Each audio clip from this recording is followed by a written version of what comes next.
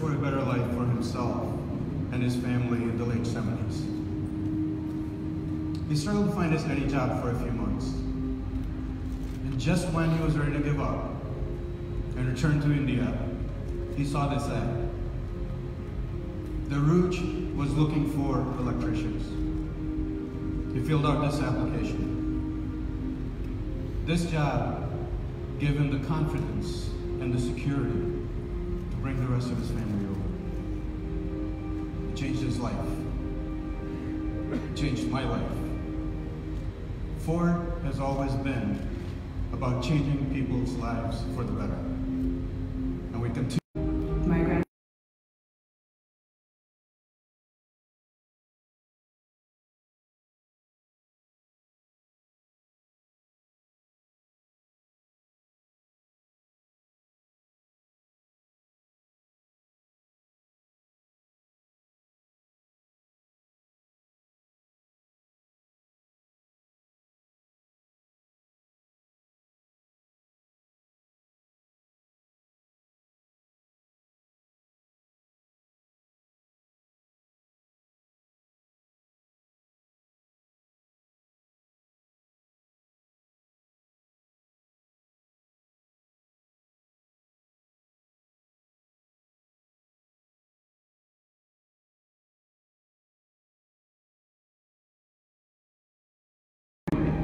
I look forward to helping Ford succeed, and I'm proud to partner with them to transform cities, transform lives, and make transportation even more accessible. Every day, we're learning more about creating robust, real-world solutions that will benefit millions of people. Ford is a great partner, and we are proud to be working with them.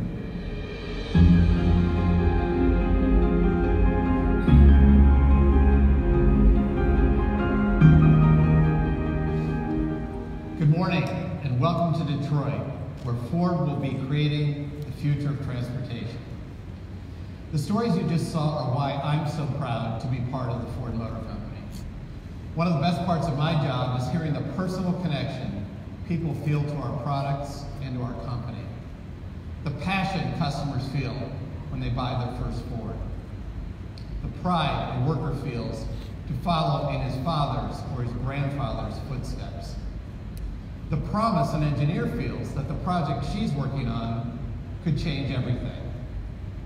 Ford is a family company, and that comes through in the pride and the passion that our employees show every day.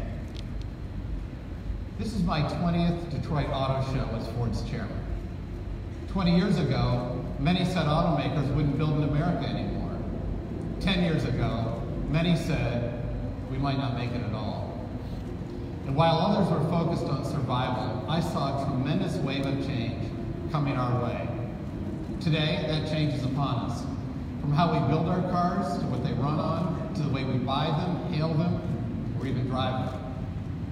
And with the moves we've been making these past few years, there's no company better positioned than Ford to lead that change in a way that you can trust. Think about it. Last year, we celebrated the 100th birthday of the Rouge, a plant that helped build the middle class, and today makes the best-selling truck in America. And in that same spirit of rebirth, last summer I announced that we were buying the once beautiful Michigan Central Station. We will restore it to its former glory, and we will create the transportation system of tomorrow in Corktown. No other company can make a claim like that. We're not built on bailouts or hype. We're built Ford proud, and we're built forever.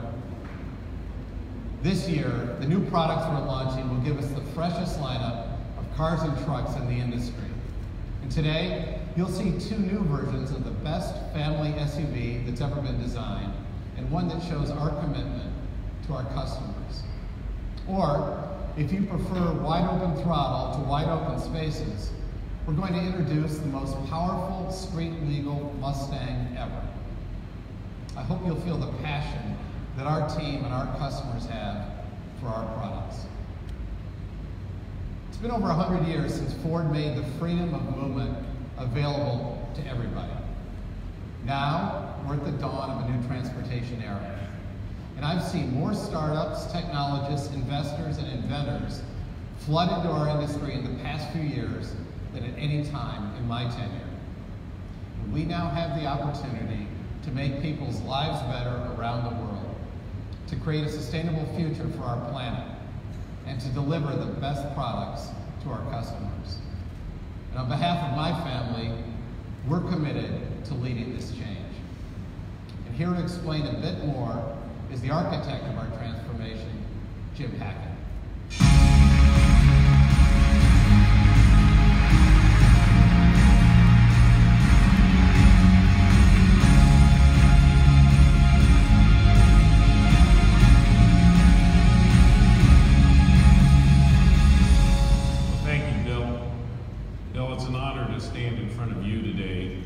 Because of me, one of the things that makes Ford special is that we've always been a family business.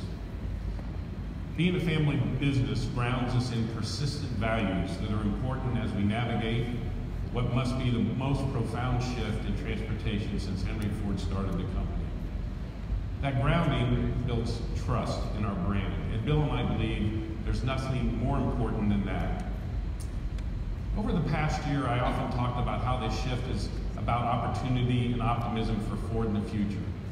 And today, I'm proud to say our team is turning this into action. Let's start with the sheet metal in this room. There's a terrific future for Ford in the business of building vehicles. By the end of 2020, we will replace 75% of our U.S. lineup. Let's underscore that. In the next 24 months in the U.S., we're going to introduce more trucks, utilities, performance, and electrified vehicles than we ever have before. Our new Ranger, it's red hot. We've heard from more than 288,000 hand raisers online already. These are F-150 type numbers. And this week, we're introducing our completely redesigned Explorer. And in the months ahead, you'll see a new Escape, a Super Duty, Transit, plus our Mustang-inspired electric vehicle that I hinted about yesterday. And of course, the return of Bronco. It gets my heart racing. Now here's the thing. These vehicles are laying the foundation for a new way of thinking about mobility and our future. It begins with connectivity. We're connecting every new Ford vehicle to the cloud. And soon these vehicles will talk to the world around them and to each other through a technology called CV2X. This means our cars will be able to communicate with stoplights, parking spots, other vehicles, and more. The result is going to be an absolute game changer, leading us to less traffic congestion, fewer accidents, better parking, and a whole lot more. At the same time, they will have sensors that we could have never imagined. It's the equivalent of having eyes and ears on the vehicles. The integration of the sensors into the behavior of the vehicle is the real alchemy of turning straw to gold. And that will determine who wins in the future from my perspective. Talent, that's going to matter in that future as well. And we have that talent with our partner that you saw in Argo AI. They're world-class in areas like robotics, perception, and a thing called DevOps. Well, today we're testing real living autonomous vehicles on the road in DC, Miami, Pittsburgh, and of course, here in Detroit. The vehicles, the connectivity, the network around it all of this is going to come together into an entirely new system. It's going to create new businesses that drive profits for the existing businesses and allow us to experience the world in new beneficial ways we can only imagine. This is what I meant by smart vehicles for a smart world. We're moving quickly, but we're also moving thoughtfully, because this transformation isn't going to be easy, nor can it be taken lightly.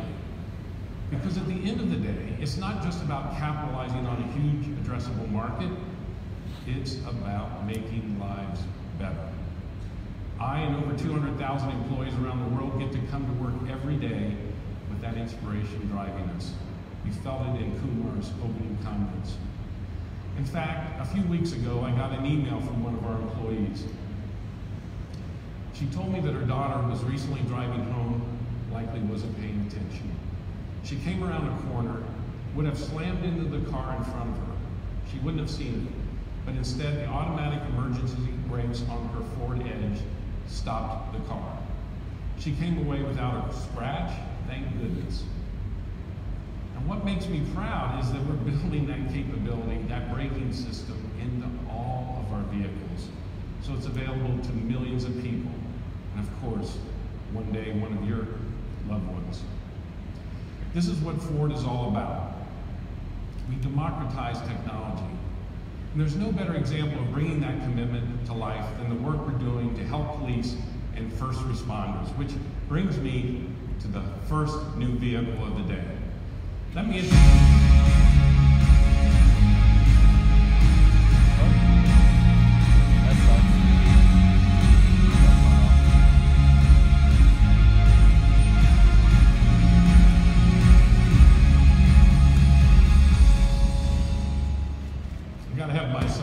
let me introduce Marcy Cleveland, who's the head of mobility. This is the new Ford Police Interceptor utility. Now, I've got to ask her in front of all of you, is this the first legitimate time you've been in a police car? Thankfully, yes, Jim, this is my first ride in a police car. But my team has spent hundreds of hours riding with police to understand what they really need from our technology. Well, maybe you can tell us how a smart, connected police vehicle works in the real world today. Actually, let me tell you a story. Last year, an officer was in a crash and was too injured to call for help. He died before anyone could find him. We want to stop this from ever happening again, and connectivity is the answer. With our new suite of police apps, departments can monitor their fleets in real time. One new feature is smart crash alerts that let dispatch know if an officer is in an accident and is unresponsive, so we can prevent tragedy. This is what can be done when vehicles are connected to the world around them. When it launches next summer, every 2020 Ford Police Interceptor utility will come equipped with a built-in modem and a 2-year Ford telematics subscription, so we can help more police departments save money, time, and lives. Thanks, Marcy. Well, you know, we're proud to be America's police vehicle leader in service of people who take care of us. We're also proud to introduce the first electrified version of our best-selling Explorer, and that's what's exciting, is that it's the next generation hybrid. And I mean, this is a real incredible vehicle. It combines outstanding capability with fewer stops at the pump. To prove it, we asked one of our Explorer engineers to take his family and explore the Lewis and Clark Trail on a single gas. Take a look.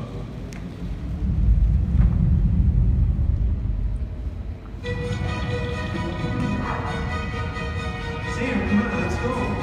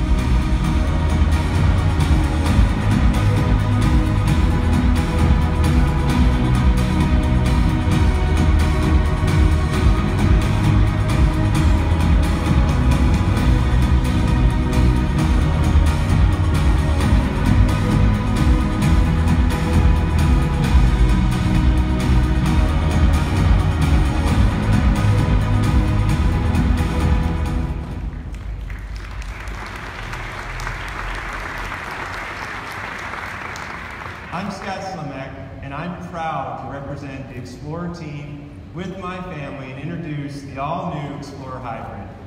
As you can see, I've got a bunch of adventurous kids, and we put this SUV through its paces. So I can tell you, this is a no-compromise hybrid.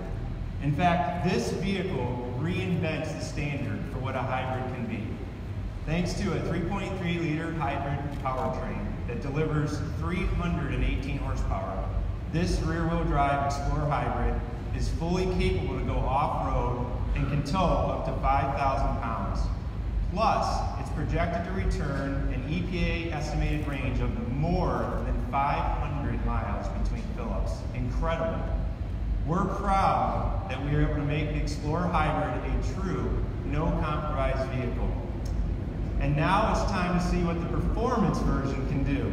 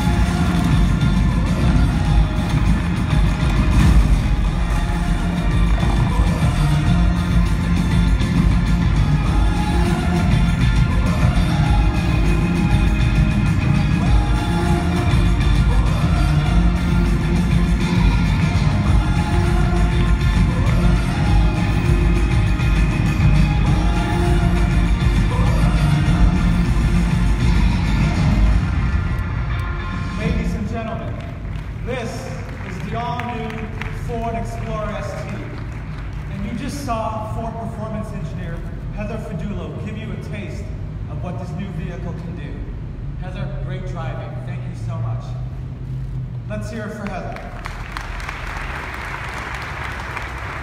As Heather showed you, the Explorer ST gives you the best of both worlds. You get the full capability and flexibility of a family SUV when you need it, but at the same time, you get the sheer joy of driving a Ford performance vehicle when you want it. Now, this isn't your grandma's SUV, unless your granny has a lead foot.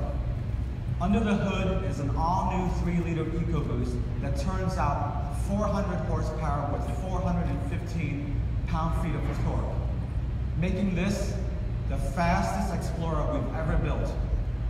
Just how fast? Well, in our testing, it proved even faster than an $80,000 Range Rover Sport.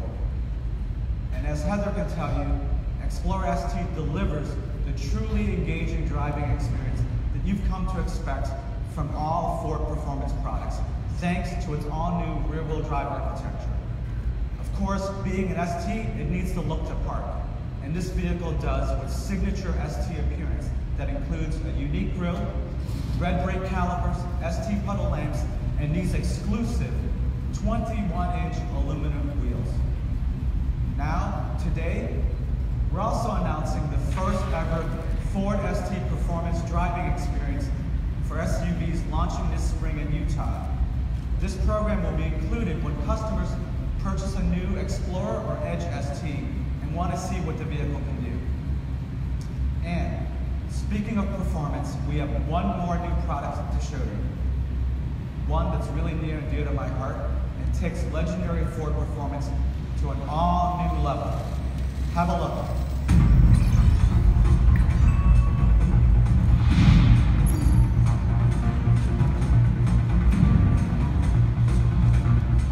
So if you're ready to race, the first thing we have to do is pick a GT500, and we have some great choices.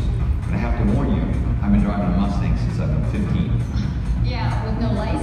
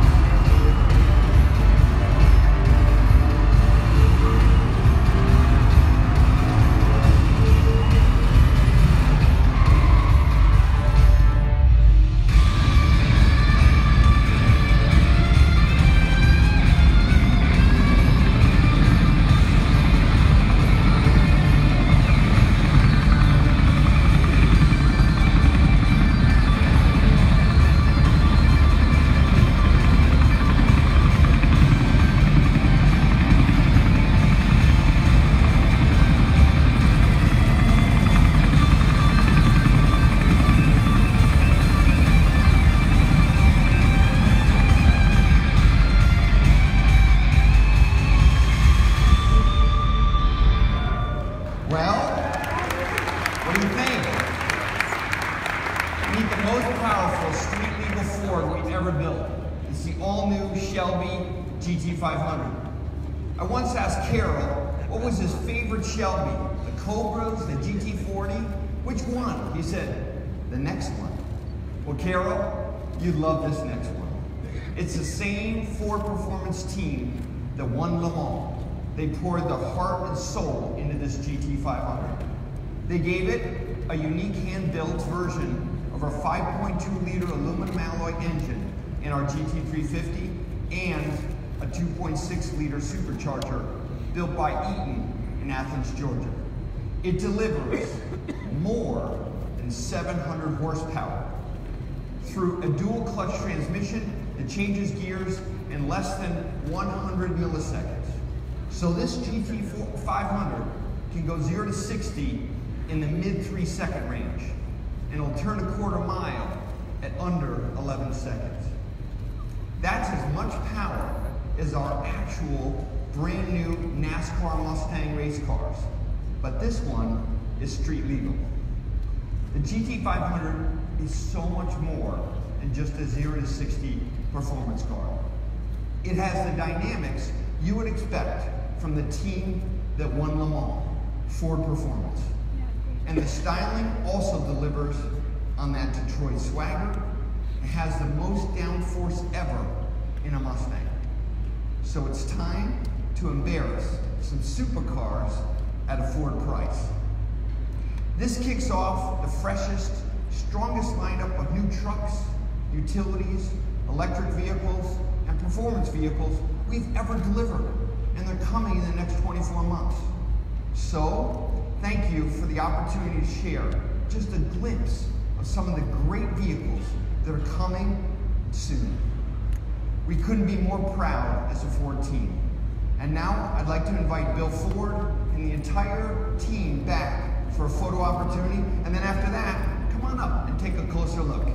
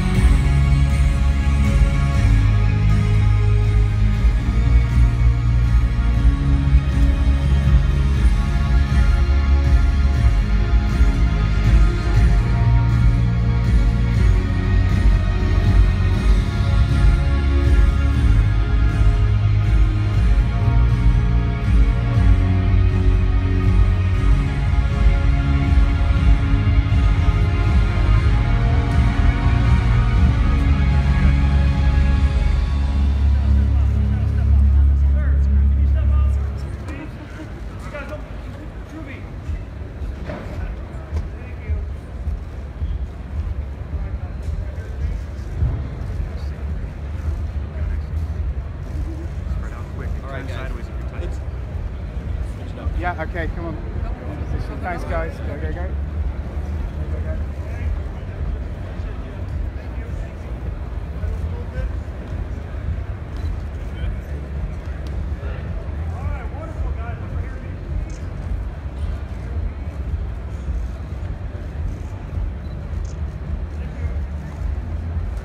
We're gonna get Bill and Jim over here.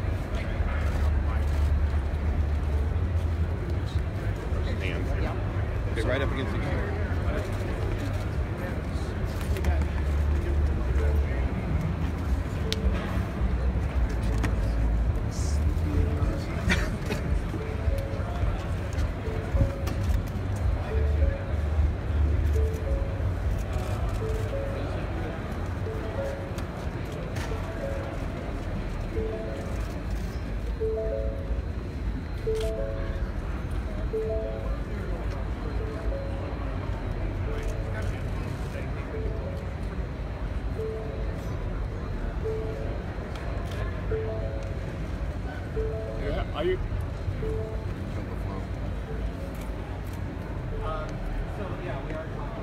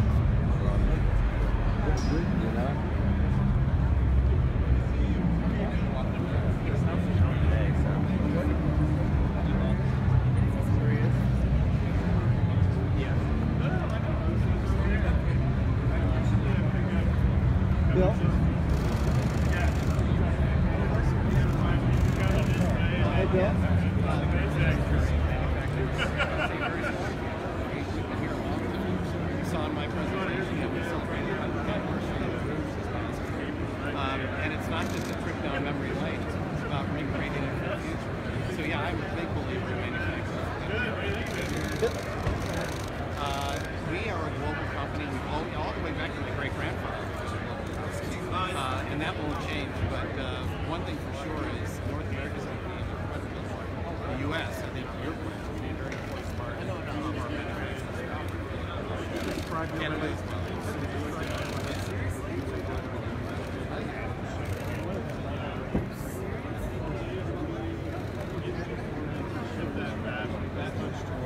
The auto group. He's away from the vehicle with.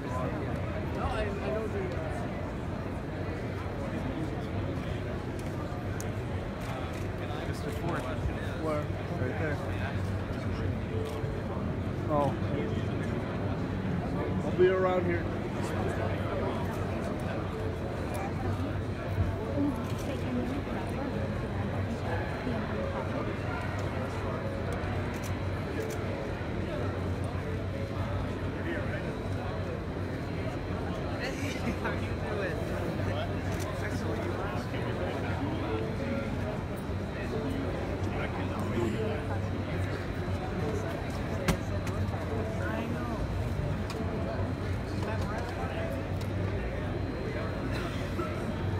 Mientras vayan viendo el color azul, el spoiler trasero es un carbon fiber.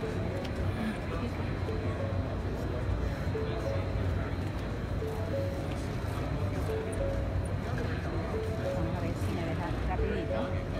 Para que termine por aquí. ¿Sí?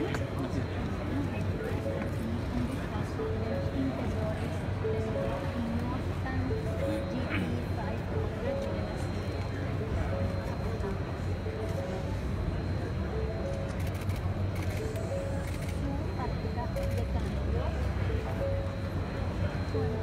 Well, I mean, Brexit, for us has been a very difficult thing, and we're working through all the implications of that. I mean, it was such an abrupt change that we're still working through all the implications, but it's been very difficult.